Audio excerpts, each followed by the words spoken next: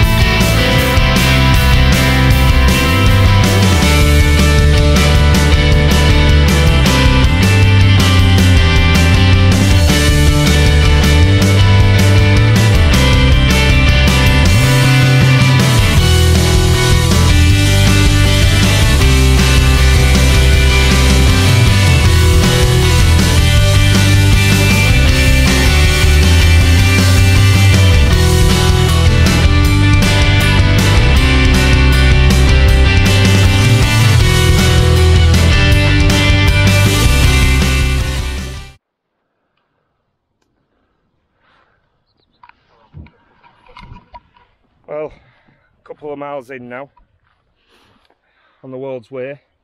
Oh, we're off the World's Way. Is that an ear of cod? It's an ear of God. Ba-bum! So, where are we now? We're off the World's Way, where are we? Heading to Hummonby. Go to see Richie's dad. Go and see Richie's dad! Hi, Richie's dad! Hi, Richie's dad. Such a lovely walk, apart from the manure. Apart from the poo. Poo. Stinky. So yeah, so far so good.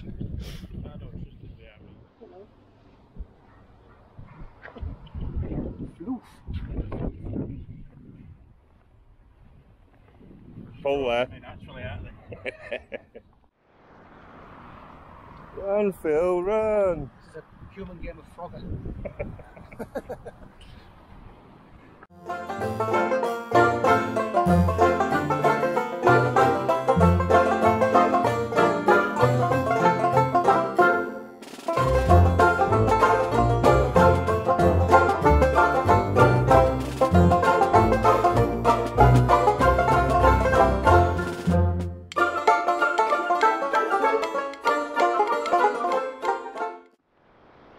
Well, after a couple of miles beach walking, we've done 5 miles to Richie's dad's and 5 miles to this spot here.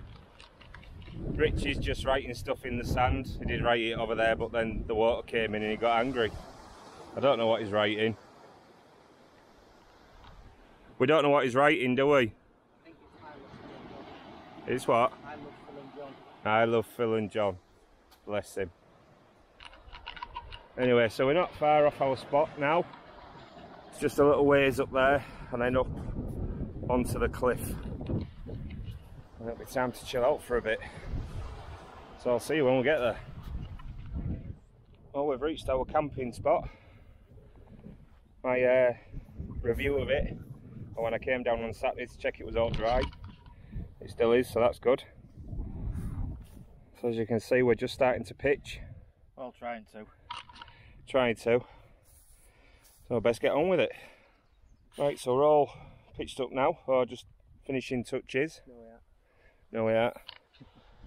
I've shout out to Terra Nova, just to say that I don't know how to pitch a tent. The infamous Pioneer 2 that I've brought. That if you watch the video from 30th of December, I think it was, Malian spout, I got up and the pole snapped. So that was a camp cut short. Have a look inside. Keep this shut, so some little bugs. It's a X-Lite large, but plenty of room for one, or plenty of room for a big one. You what? Possibly. You'd have to be close friends. But Philip's got something brand new. Solamid XL. Solamid XL, the new version. The new Bigian. The new Bigian. It's about, what is it, 10 centimetres bigger than mine. Each direction. Hey. Yeah, it's very nice. I'll leave him to do that. I can see he's concentrating.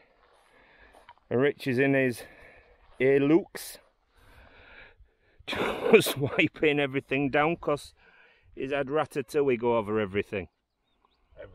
Everything. So that's not great.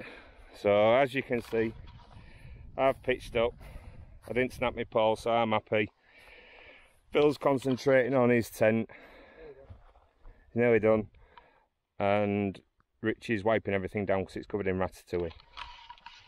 So yeah, it's just another camp.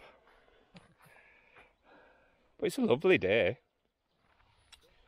Right, boys and girls, it's campside story time with our host today, Richard Kavanagh. Richard, we love you! So, Speeton, located between Farley and Bridlington, is North Yorkshire's most eastern settlement. Now, during World War II, it was littered with pillboxes, which will look out for land invasions from enemy forces, but have now succumbed to land erosion and taken by the sea. You didn't say sadly.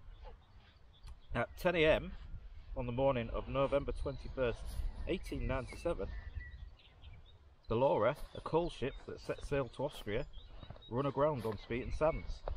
The captain stayed aboard and tried to save the ship at high tide, but sadly the back end of the ship broke.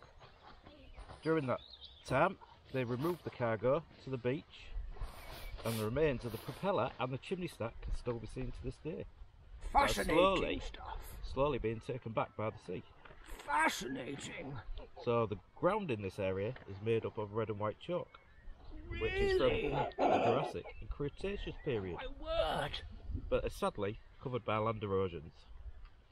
But many Saxon and Viking relics have been found in the area. That was outstanding. It was very interesting. However, if it carries on like this for the rest of the night, I'm lobbing myself off the fucking cliffs. Hey John, that was excrement. Excrement.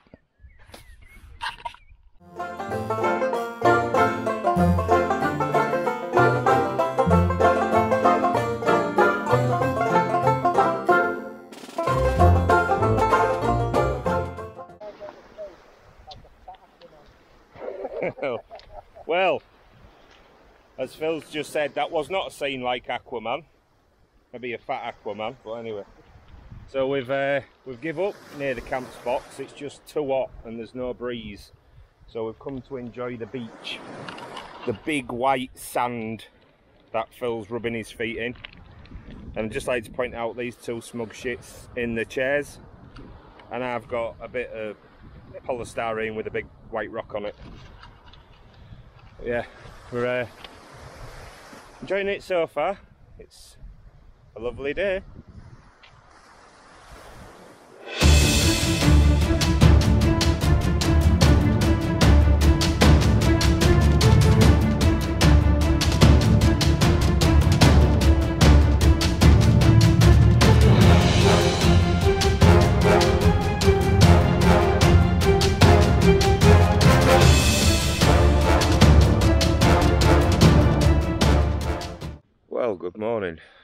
It is 4:45 in the AM. After a 10-mile hike yesterday in the heat, and then about 4 hours sleep maybe. I think we're all feeling it. It's breakfast time. It's breakfast time. As you've seen, sun's just come up. Beautiful. So I think they're going to have breakfast. I don't know if I am. I don't know if I can be bothered. Then what we have to do then is we're going to climb out of here all the way up to there, and we're going to walk along the cliffs to Filey, which is all the way over there in the distance, about 3-4 miles away maybe. Back to the car. I was talking about doing a beach walk, but tide's coming, so and that's out the picture. So what we might have to do is go walk down to Reeton and go down there to hit the beach and then walk around. So yeah, been a good camp again.